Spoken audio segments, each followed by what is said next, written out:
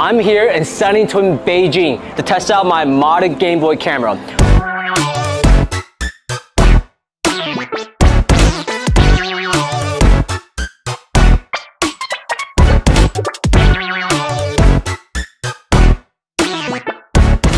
Most of us take photos every day. We capture so much that we even return to instant cameras, Polaroids, film photography, and digital CCDs to seize back the lost ceremony of the photographic moment. For those of my age, access to easy digital photography began in 1998 with Nintendo Game Boy. But the Game Boy camera is no mere nostalgia trip. Its photos adorn gallery walls, technically virtual gallery walls, as in Game Boy Camera Gallery 2022, which I have here in my analog pocket. It's 2023, it's never been a better time to step into Game Boy photography. I mean, makers are obsessed with modding the crap out of this thing. Today, I'll have you sorted out for all the mods, tricks, tips, and hacks, none of which will make you a great photographer, but all of which will equip you in making the most out of this guy. Let's snap to it. Quick disclaimer, all of these mods and hacks to come are either open source or inexpensive. I will provide links with detailed instructions for everything we touch upon. Projects mentioned or demonstrated are of varying difficulty levels, so most of you will need to require some basic DIY skills as well as some knowledge of electronics, soldering, 3D printing, and the likes. Happy Gaming House takes no responsibility for any damages that could occur, so take the time to know what you're getting into before proceeding. Okay guys, let's give a quick demonstration on how to use the Game Boy camera. I'm using my original Game Boy. Plug the camera in. Go ahead and pop it on. Now if you've noticed that my screen looks really crisp and clear, it's because I did an IPS mod on it. It's in a previous video, so make sure to check that out if you want to do the same thing with your Game Boy. On the left hand side, you have your gallery. And on the right hand side is where you take pictures. So press A again. Now I'm gonna do a demonstration. I'll take a quick selfie. So on the left hand side you have your storage, and because you can only store 30 pictures, a lot of people ask, how can you add more? How can you store more pictures? Well, there's a variety of ways. One way to do it is actually to use your analog pocket. Turn it on. Before you proceed with this step, you gotta make sure you have the latest analog pocket firmware downloaded, or else it would not work. So we're gonna do play cartridge. Also, you need a micro SD card. So there's a little slot for it right here. So plug that in so you can have all the storage you need. Look for that photo we saved. There we go. So now, if you press the middle button and the right hand side button, you can take a screenshot. See, saving screenshot. Press the middle button for your storage. And you can see in memories, screenshots, variety of screenshots you have saved. And here we go. That's your screenshot right there. And you can upload as many as you want and save into the SD card. Well done. Now you can post your grainy Game Boy photos online and try to explain why it's cool. Or you can kick it old school and print them, but where's the charm? Thanks to the talented Raphael Boychot, you can simulate the soft aspect look of a Game Boy printer with a little bit of tinkering. Or if you happen to have one handy, print it as intended on the actual device. Let's print out the picture. You have two cords right here.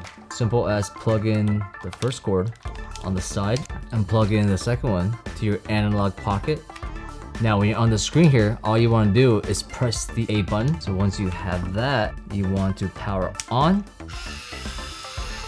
Choose up, which is printo.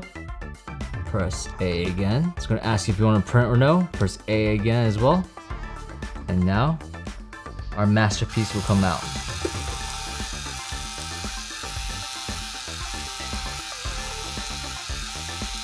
It's not perfect, but it's pretty darn good. I mean, look at this. And I'm happy with the quality. Amazing. Fun fact, 110 games supported the Game Boy Printer. It's a thermal printer. Rolls are non-standard 38mm wide. This can be a pain. If you use the original paper from back in the day, it's most likely degraded and print quality will likely be poor. I have the standard version here. So you can cut paper from these wider rolls, but it will most likely jam and the print quality will be lackluster. And I know this from experience. Thankfully, it's possible to find 38mm thermal paper, such as Nakagawa's Manufacturing's NAP-0038-006 or Psycho's 951 thermal paper. Just search online. Once more, thanks to Raphael Boychot, using open source Arduino hardware, you can now mod your Game Boy printer to print anything you like. If a Game Boy printer is too much of a hassle and you have another thermal printer already, fear not. The Game Boy Printer XL project can be used as a substitute printer. Additionally, for wireless printing, there's a Phomeno Gameboy Printer project. Again, both of these are open source, but require a little knowledge of electronics and soldering to pull off. In 1855, James Clerk Maxwell proposed the trichromatic technique of creating color photos by combining 3 identical black and white photos, each taken with a different color filter. The primary colors being red, green, and blue. These 3 correspond to the 3 types of color receptors or cone cells of the human eye. In 1861, a photo of tartan ribbon using this technique became the first color photo in history. Applying the same technique and style for the Game Boy camera is simple with modern editing software. So I'm on Photoshop right now, and as you can tell, we have all our pictures we took accordingly. We have the red, the green, and the blue. We also have the extra picture we took, the original picture. You want to create a new file. So you want to choose the red, go to the channels, and you have red channel, a green channel, and a blue channel. So you want to add it accordingly, just like that. And this is our new file. You can see that everything's all added. We have the RGB and boom, there is our rendered picture. It's a little bit green in the background, so let's kind of mess with it in the hue and saturation. I think that gives it the best color, in my opinion. But you can mess around with your picture as well at home, depends on what you like. As you can tell, the picture looks really good, but it's a little bit foggy. So here's a little pro tip for you guys. What you want to do is, since we took a 4th picture, the original picture, you want to add that to the new layer to the whole pictures and kind of just blend that together. What that's going to do is give us a more of a contrast. I think around 88 looks pretty good. Click OK for that.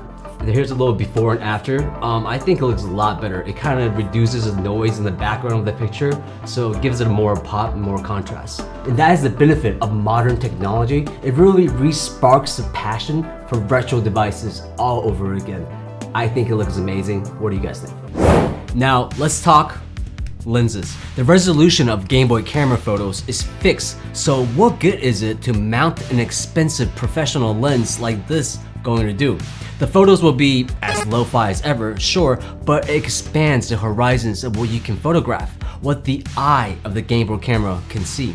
2 uses are zoom lenses for capturing distant objects like the moon, or macro lenses for close-up photos in detail.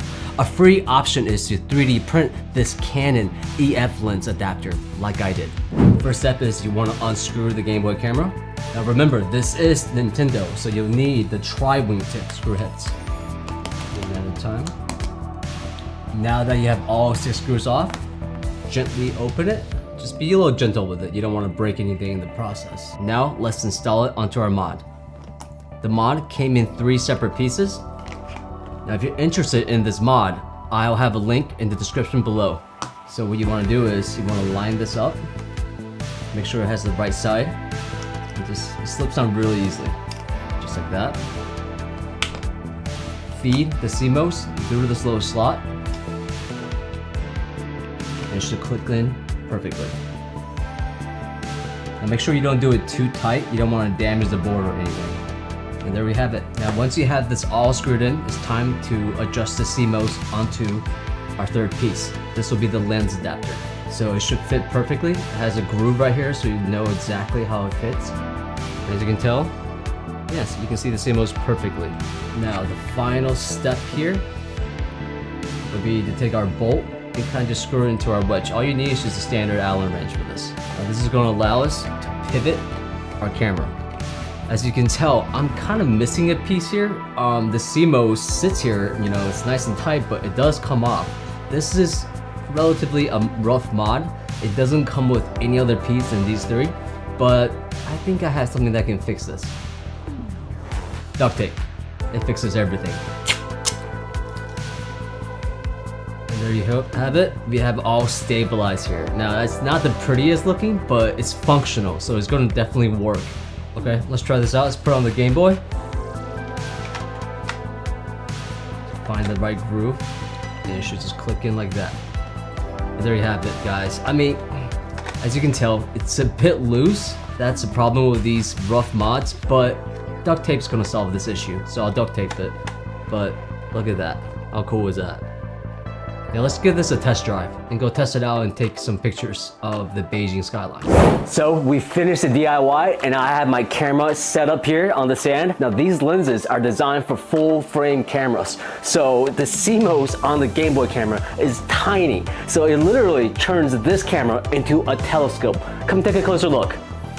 Now, the building you see on screen, if you can tell, is all the way over there. Now that is the BRTV station. It's the Beijing Radio TV station. I Googled it. It's approximately around 1.6 kilometers away. So, I mean, just right off the bat, look at how impressive this is. You can actually zoom in all the way over there. Now, let's mess with the focus here. All right, make it more clear. Perfect. BRTV. Take a picture of that, save it. Let's go back. Let's see if we can get a clearer picture of the antennas. I mean, look at that. I'm speechless. It is super crisp for what it is. Now let's mess around. I mean, I'm having so much fun right now. I just want to kind of creep on random people and buildings. Let's go to the streets. Oh yeah, there we go. You can see all the bikes. Anyone walking? Let's take a look at Grandpa and Grandma walking down there. Look at that. Perfect. There's a guy right there. What is he doing? Eating some ramen? Some dumplings? I got you. Forever saved on my Game Boy. This guy. I mean, I'm having so much fun. Like I said, I can do this all day. Overall, this is super impressive. I cannot wait to take this to the streets. Let's do it right now. Hey everyone, I'm here in Sanlitun, Beijing, the fashion hub of the capital. Also, a hub for photographers. I'm here to test out my modded Game Boy camera. Hopefully, I can take some pictures alongside these photographers.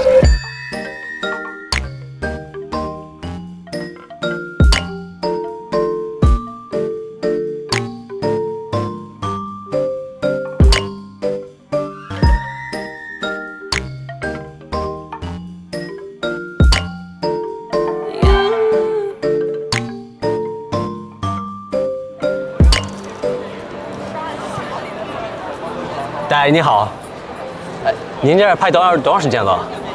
您拍摄？就是玩儿，这玩儿对吧？对，我是第一次来这儿，所以没有来过，想跟您学学，看您挺专业的。哎，我们都是业余的。是吗？哎，大哥，您见过这个相机吗？我自己做的。没有。你见过？我把这个插到 Game Boy 上面，自己做的。黑白色的。就黑边就是很老的一个机器嘛 ，Game Boy 的嘛，就是玩游戏机的。挺有创意。啊，谢谢大哥，谢谢。我就是每天就瞎拍美女。拍美女，咱们一块拍美女吧。我也喜欢。今天有美女吗？多吗？今天还行，因为这不是有活动吗？那个是您的菜。那个是您的菜，也是我菜就不错，拉近点。行，那你是我大哥啊，我跟你啊。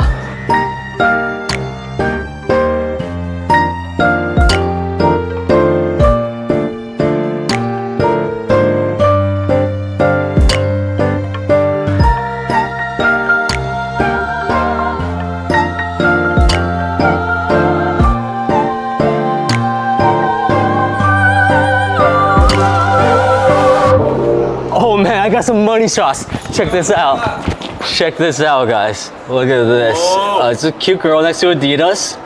That I won't mention. What? A little bit lower behind. Those? Check these out. I got some pretty girls. Some you're terrible for big bro. What? No. You got nothing. Look at this. Look at this. This is nice, right?